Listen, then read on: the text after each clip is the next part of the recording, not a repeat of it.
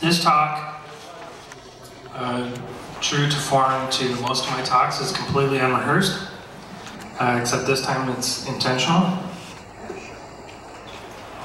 Although it's probably intentional most of the other times too, because I never have an intention of actually rehearsing these things.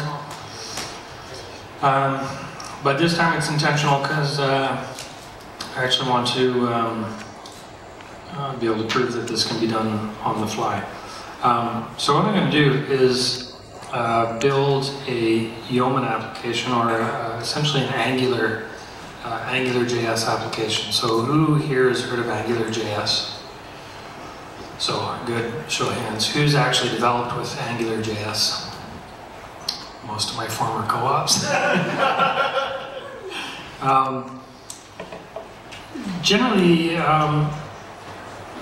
you know, when you talk to people about actually developing with, you know, with a front-end framework or any JavaScript framework, that general idea when you're just kind of breaking into it is that, well, now I need a Node backend, and I need to actually, you know, get a Node server, and I need to host this whole thing on a virtual private host. Oh my god. So I set out to make this repo just to kind of prove that you don't, the idea being that PHP is ubiquitous. It's everywhere, it's on every host out there. Every $2 a month hosting package has PHP on there. Everybody knows PHP, or used to know PHP, until Node came along. Now nobody knows PHP anymore. But a lot of people tend to forget, you know, when you're using a front-end service like Backbone, Ember, Angular, React, they all need a backend that goes with them, and it doesn't need to be JavaScript. You don't have to do full-stack JavaScript. I fully advocate full-stack JavaScript. I love full-stack JavaScript, but it doesn't have to be that way. So I set out to sort of disprove that myth by making this Angular application that uses a PHP CRUD backend on it. So, and it's partially integrated, but still more or less decoupled. My co-ops know me; they know I advocate decoupled architecture all the time. So anyway, this whole repo is dedicated to that. So I'm going to go ahead and show you how it's done. So, has anyone familiar with PHP? Okay. So anybody who has developed with PHP, which is more than Angular, so that's good. And that may be why a lot of people are actually steering away from these front-end JavaScript frameworks, is they're kind of afraid, like, oh, this is great, there's a lot of neat things, SPAs, woo, but what do I wire them up to? So hopefully I can dispel some of those issues. So for the first part of this repo, I've actually gone ahead. I actually already have a cars database set up, so we're going to ignore most of this. You know, this sort of database funkiness. If you want me to prove it, I can show you the database right here. So I've got a cars database, demo cars. Sorry, excuse me. And I've got, it's already pre-propagated with a couple of the cars that I keep in the driveway. Maybe the last one. No, not even the last one. Is there any? Yeah, Pontiac, Montana. I do own a Pontiac, Montana 2004. That's about as accurate as this gets. Okay, so I have that table already set up, so we're going to skip past most of that stuff there. Those are your sound effects for the video that's being recorded right now. Okay. So anyone familiar with Slim PHP?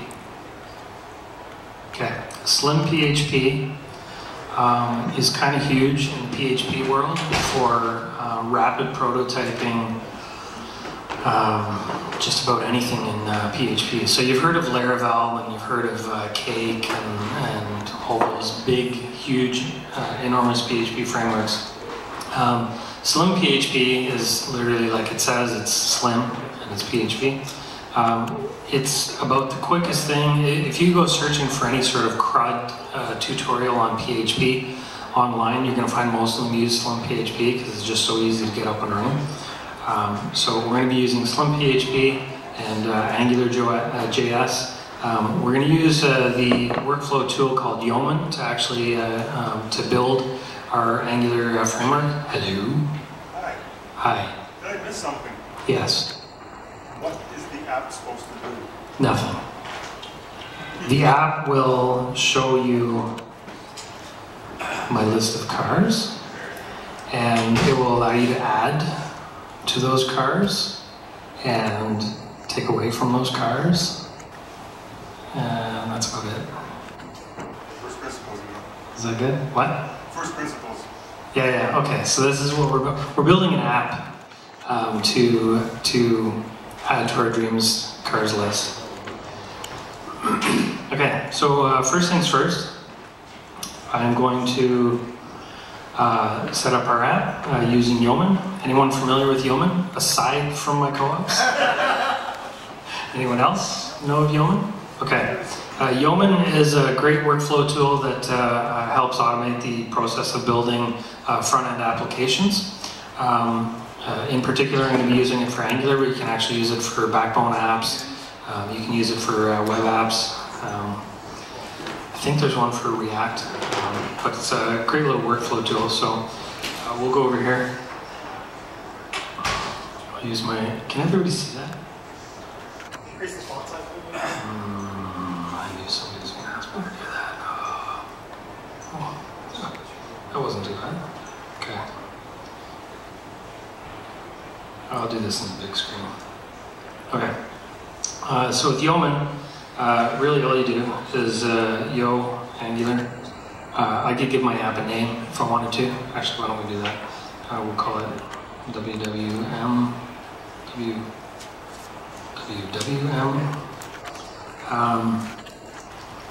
So Yeoman's going to go through. It's going to ask me would I like to use Sass. I'm going to say no. Do I want to use Bootstrap? I'm going to say yes. Do I want to include all of these Angular built-in directives? I'm going to say yes.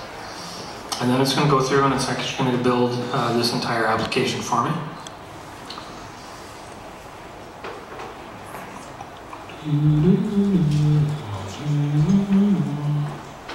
As long as we don't get stuck.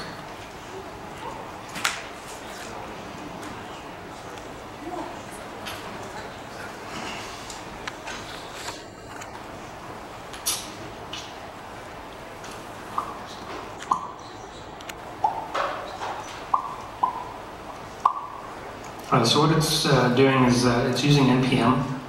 People familiar with NPM and Node? No? Okay. Well, anyway, Yeoman actually runs on Node, so I know it's kind of counterintuitive. We're building a PHP application where we're using a Node server to serve the front end. I don't know. Anyway, so it's actually, we're using Node and the Node package manager to download all of our dependencies that are going to help us build this front-end application. So it's going through and doing that, doing all its tests and checks, and etc. Boom, done. So all I have to do now is grunt build. Excuse me. Sorry about that. And like Auto Magic, should open up a new browser window when it's done.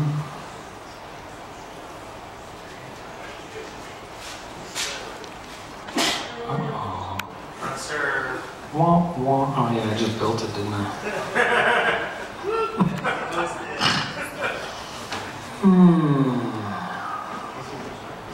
Yeah. Boom, there we go. So that took all of, I don't know, like a minute, and we built our very first SPA Angular application. So, pretty nifty. But we're not going to actually use the Node side of things to actually build that. So we did that. We did that part of our application. Okay. We built our web app. Okay. Now I'm going to. What am I going to do now? Okay. I'm going to open up the generate git ignore. Oh, this is a good trick. Probably not needed for the demo. Actually, it's not needed for the demo at all. What am I doing? And I'm going to make a route called cars.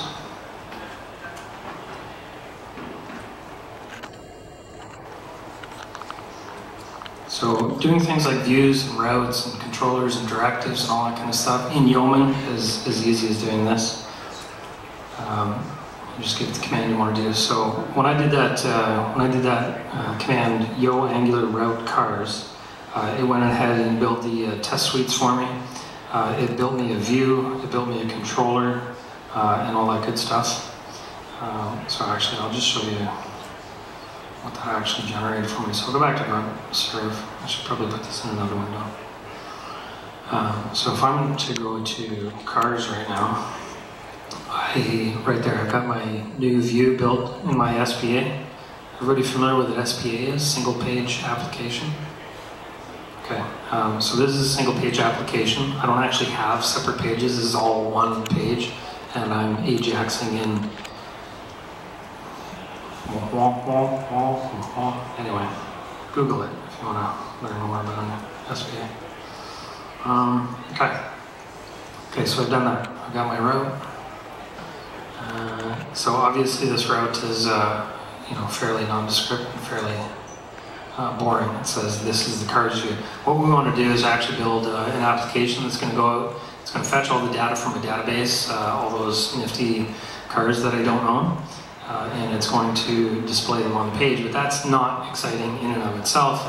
An actual CRUD application, create, read, update, and destroy, would actually go and create a new car for me if I wanted a new car. It would update a car for me if I wanted to update. It would read all the cars on my list, or read one car if I so chose. And it would also delete or destroy any car that I wanted out of my list.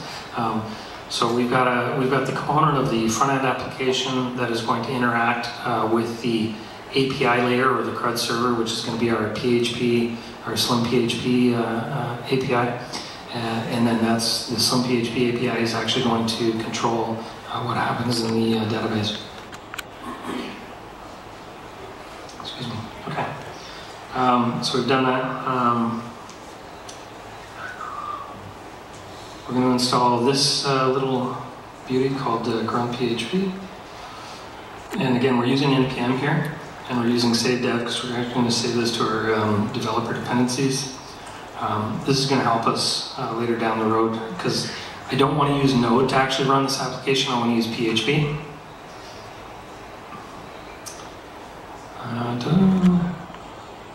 And then I want to use Grunt. Totally unrehearsed. You guys didn't know that. So I'm going to replace connect with PHP. Okay, so this is where we're getting the fun stuff. I'm going to go into them. Can't see with the lights here.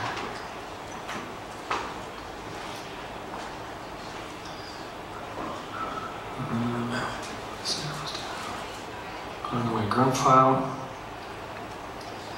These are all sort of semantics that don't really matter, but not to this demo anyway. But I'm going to place. Connect is the node server that's actually going to run this thing. I'm just going to replace that with PHP. And while we're in there, I'm going to add the API folder. I should just keep them open.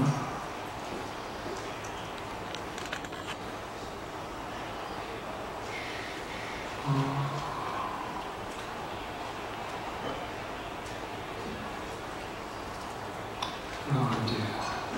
Copy this file source. Copy this file source. And add API after forwards.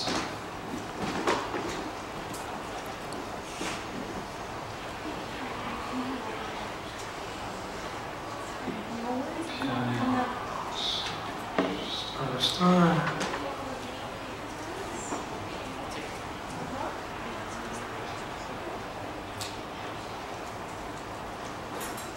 Okay, and go to PHP options.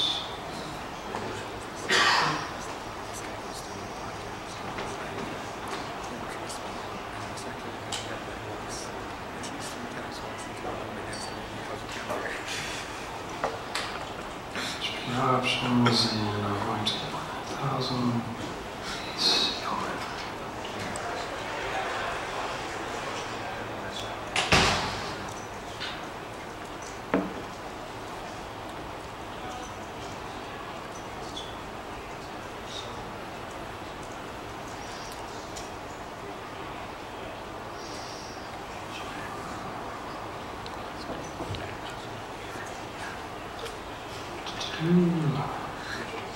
Okay, so I'm going to edit the Bower RC. I may not have to do that.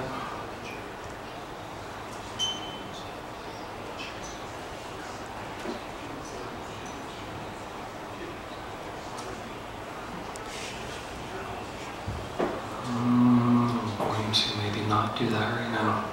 Somebody remind me if this fails to go back to my Bower RC. Oh, okay, maybe I should do that. Yeah, I'm going to do that.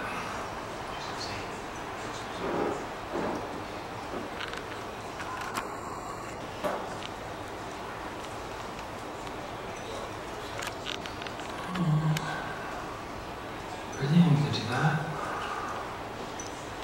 Do that over here.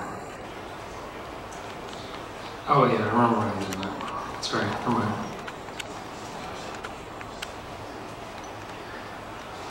That's what we're looking at here.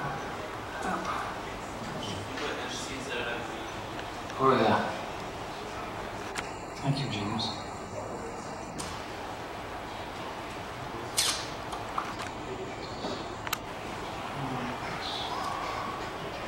Okay. Awesome. Server, control PHP servers. Okay. Be mindful of this issue. Oh, Jesus.